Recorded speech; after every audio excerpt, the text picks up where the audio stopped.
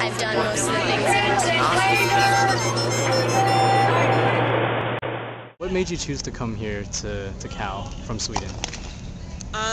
I wanted to play tennis and go to school at the same time, but it's not possible in Sweden, so this was coming to college in America was pretty much my only choice. And I choose Cal because it has the best program and just both for tennis and academically. Okay. And what are your plans for the future after Cal?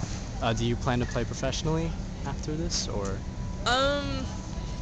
No, I don't plan to play professional. I think my tennis career is pretty much over when I'm done here. But I mean, I have other plans for my future, and I guess that's why I choose Cal to come here and get a good education as well. Okay. And what are your goals for this season, and what do you hope to accomplish by the end of your career here at Cal? My goals for this season would be definitely to win the team title, because we've been so close last 2 years, and I know we can do it, and I feel like this year is gonna be the year, and hopefully next year, my senior year, we can just keep winning, take the title again.